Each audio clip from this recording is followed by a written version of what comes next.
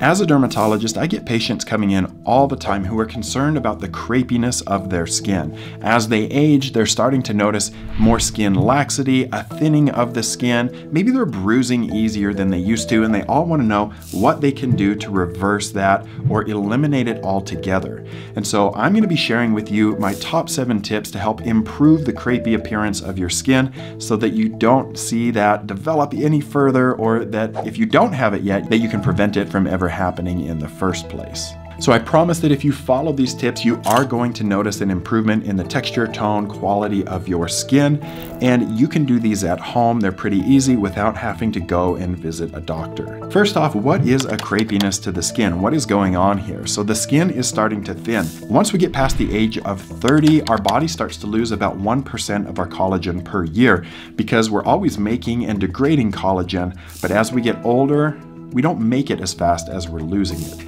And so we're losing more collagen, the skin becomes thinner. Over time, the elastin fibers that give our skin that stretchiness and that bounce, they also start to degrade. And so we get more skin laxity in addition to skin thinning.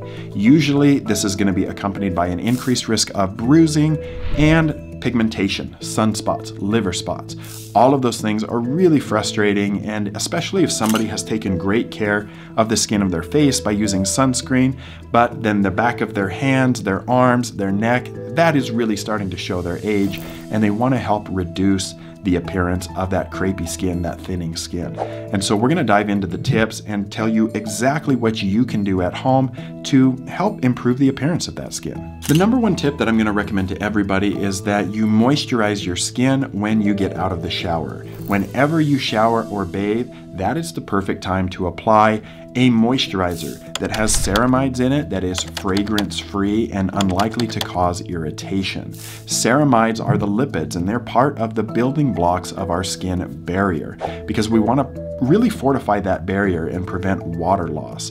As the skin loses water, it becomes dry and dull in appearance. You're more likely to see those fine lines develop, and that's going to give away the age of the person as their skin gets thinner and drier. And so lock in that hydration every single day after you shower or bathe. That's one of the keys to help promote a healthy skin appearance. The second tip that I'm going to recommend also has to do with moisturizing, but here is where we're going to use an active ingredient in our moisturizer. So it is going to cost a little bit more money, but I strongly recommend that you pick up a retinol body lotion. So the retinol that we would normally use on our face is coming in a gel, a lotion, or a serum, and it's really designed to be strong enough for the face, but it's either going to be too expensive to apply all over the body, or it's going to be too irritating to use in some of those other areas.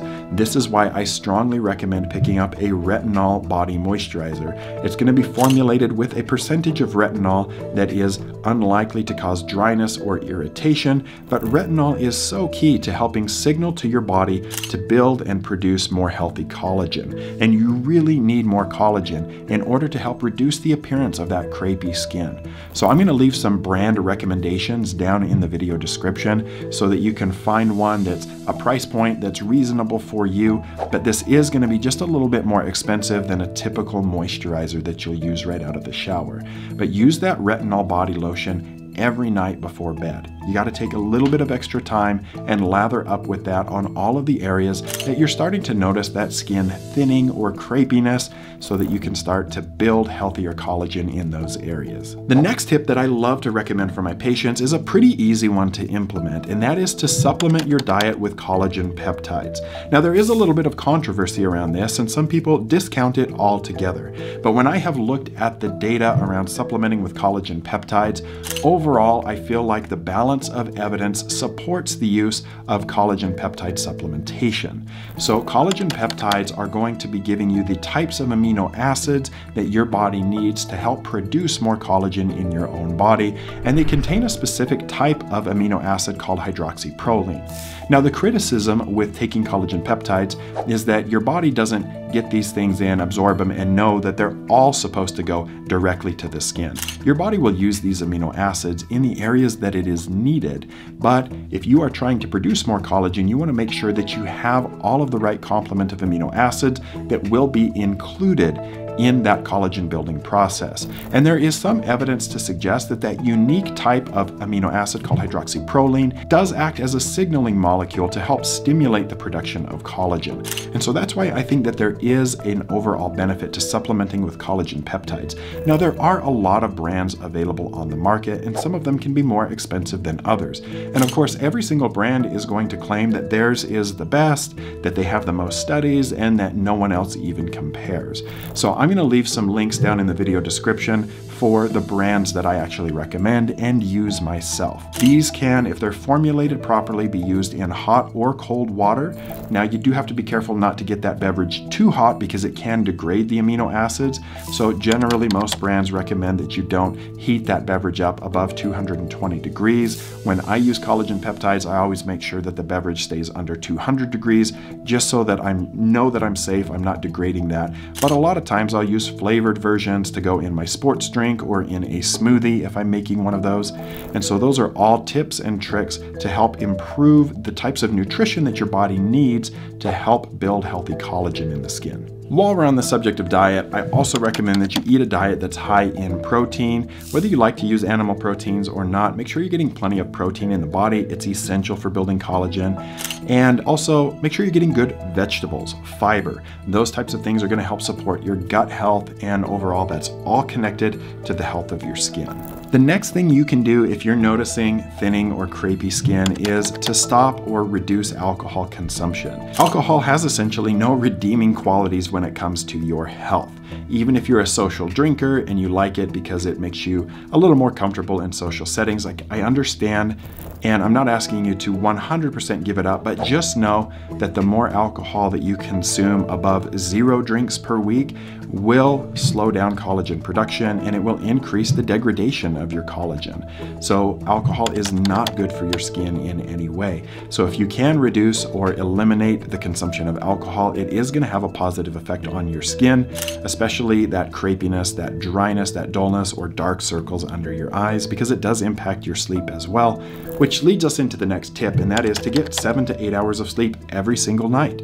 Make sure that you're going to bed at a consistent time. Make sure that you're waking up around the same time, and that you're doing your best to get quality restorative sleep. There's tools out there if you have trouble sleeping or you want to know how you can improve your sleep. I personally use the Oura Ring every night.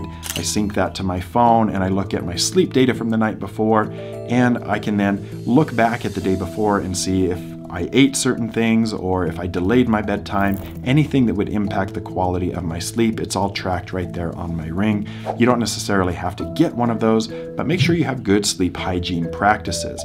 While you sleep, that is the time that your body is repairing any damage to your body, including your skin. So if you want to build healthy collagen, you want to repair any damage that happened to your collagen or elastin fibers, you really need to get good quality restorative sleep in order to preserve the health of your skin. Tip number 6 is to use an antioxidant serum or lotion of some kind in the areas that you're trying to reduce that crepey appearance. So this is typically going to be things like a vitamin C serum or other equivalent antioxidant to help resolve the free radicals that you're exposed to during the day.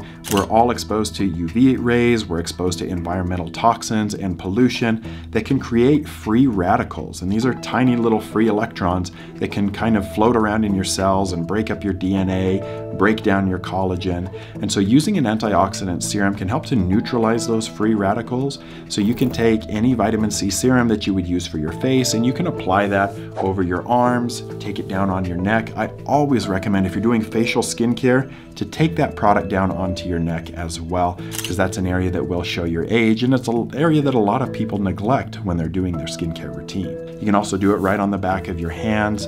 That's an important area to make sure because it gets a lot of exposure to the sun. And tip number 7, the last tip on the list, is to use a broad spectrum sunscreen every single day.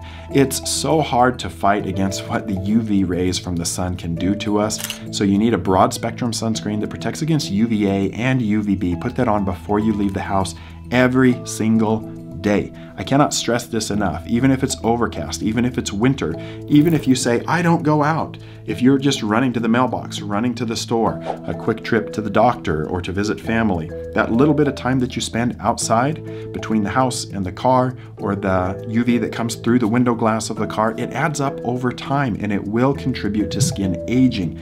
It will over time lead to more crepiness in the skin, so you need to protect yourself.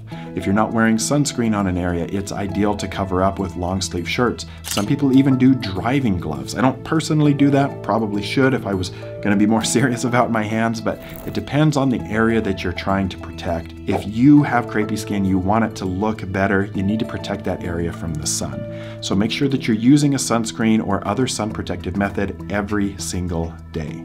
Those are the 7 tips to help improve crepey skin. If you are going to try them out, let me know how they work for you. But I know that if you do them, you're going to see improvements in your skin. Do be patient, because it didn't happen overnight that you developed crepey skin, and it's not going to go away overnight. These are habits you should implement and do consistently in order to get the best results. If you guys have other questions on specific topics you'd like me to address to help the appearance of your skin or your body in some way, I'm happy to do that. Leave them in the comments below. And if you found this video helpful, share it with a friend that might also find it helpful, and I'll see you guys on the next video.